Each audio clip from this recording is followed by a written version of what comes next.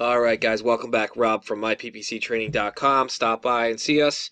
And today I want to show you how to target by household income and income levels. Okay, so this is a pretty cool feature under demographics. If you're running a campaign where you can target, well, at least Google's data of what they have that of income levels for people who use their search engine based on their browser settings and all the other metrics that Google collects from people, which is kind of frightening to be honest. But it works out to our advantage, so that's a plus. All right, so if you want to target like different household income stuff like that, what you're going to do is go into whatever campaign you're working on. You're going to come up here in the side navigation bar down to demographics. You see we have a few different things here: age, gender, household income.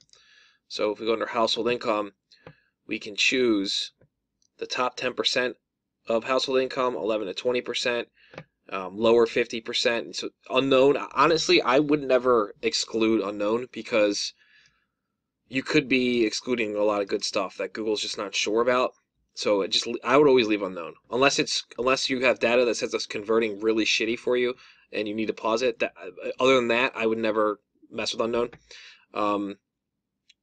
Most of the time, you want to run this with data, and you'll be able to see which income levels are look at your data and see which ones are converting for you and which aren't. So, but right off the bat, if you want to just negative out, or actually not negative out, but turn off, you just come here, exclude from ad group.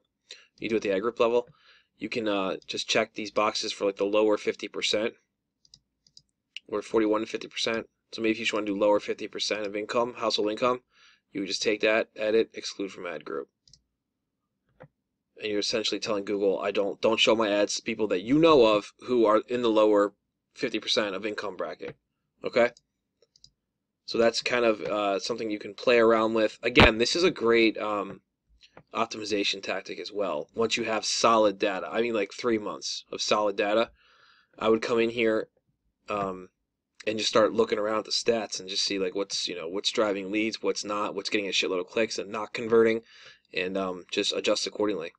That's all I really do. And you can have bid adjustment too. So if we know that 21 or if we know 11 to 20% of household income is converting really well for us, you can come in here and just bump that up, and just tell Google, hey, I want more of that. I want more of that traffic.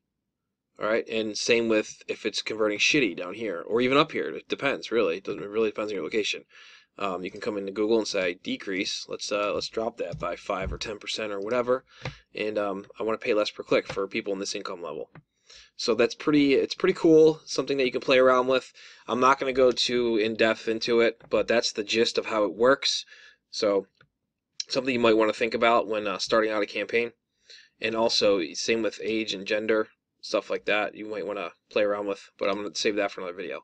Besides that, if you guys have any comments about household income, drop them in the comments below this video. Give us a thumbs up if you can. Subscribe to our channel. We drop content daily, so there's a lot of free training coming down the pike.